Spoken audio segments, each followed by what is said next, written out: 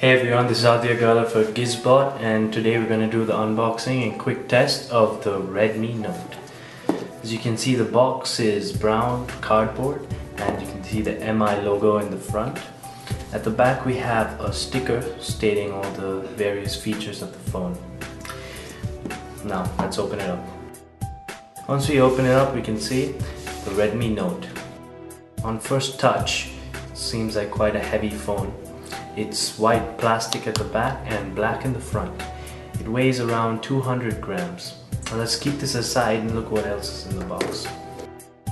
Over here we have the USB wall adapter for charging. We have the USB cable itself used for charging and syncing to the computer.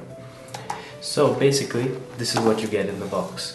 There are no earphones provided with the phone because that's how Xiaomi keeps the cost low. Now let's keep this aside and look at the phone. Let's power it on. This is a 5.5-inch display with 720 into 1280 pixels, which is basically a 720p screen HD. At the back we have a 13 megapixel camera with LED flash and autofocus, which can capture video up to 1080p with 30 fps. In the front we have a 5 megapixel camera. It comes with a 3200 milliamp LiPo battery, which is really nice. At the bottom here, as you can see, we have 3 capacitive touch buttons and it's a nice bright screen. Let's unlock it. Over here you can see the classic Xiaomi interface, and if we pull down you can see some of the quick settings which are available. And if we go to settings, under general settings, about phone, over here we can see that it's running Android 4.2.2 and it has CPU is an octa-core 1.7 GHz processor with 2 GB of RAM. The internal memory, of course, is 8 GB with extendable up to 32 GB. Let's go back to the home screen, and over here we have the camera gallery. Let's check out the camera.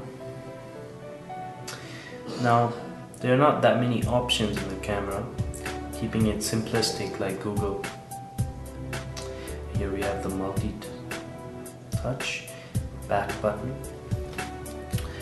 Overall it feels quite sturdy in the hand, but still is quite heavy. You can see the MI logo in the back with the speaker over here.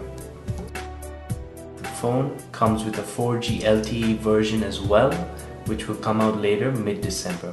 On the side we have the power button and the volume rockers. On the top a microphone and 3.5mm jack for the headphones. At the bottom we have the charging port and another microphone.